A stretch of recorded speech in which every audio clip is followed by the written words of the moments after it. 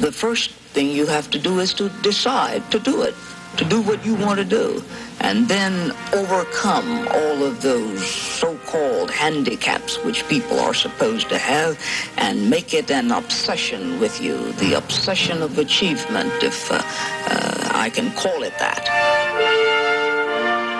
What made Barbara special was her sense of dignity of each human being.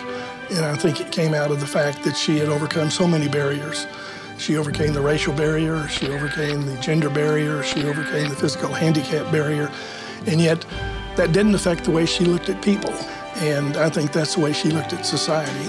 Barbara Jordan was also a pioneer. In 1966, she became the first African-American elected to the Texas Senate in almost a century. 6 years later, she left Texas for Washington, D.C. as the first Southern African-American congresswoman in U.S. history. In 1979, she returned to Texas, working as a professor at the LBJ School of Public Affairs, the same school that sponsored the 16th annual Barbara Jordan Forum last February. She was black, she was a woman, she also had a female partner.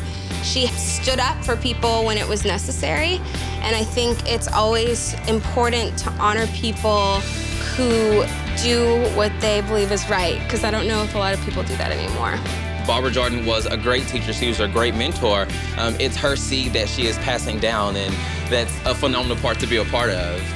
If you go to her gravesite out at the State Cemetery, on the back side of that monument, there's only one word, and that word is teacher.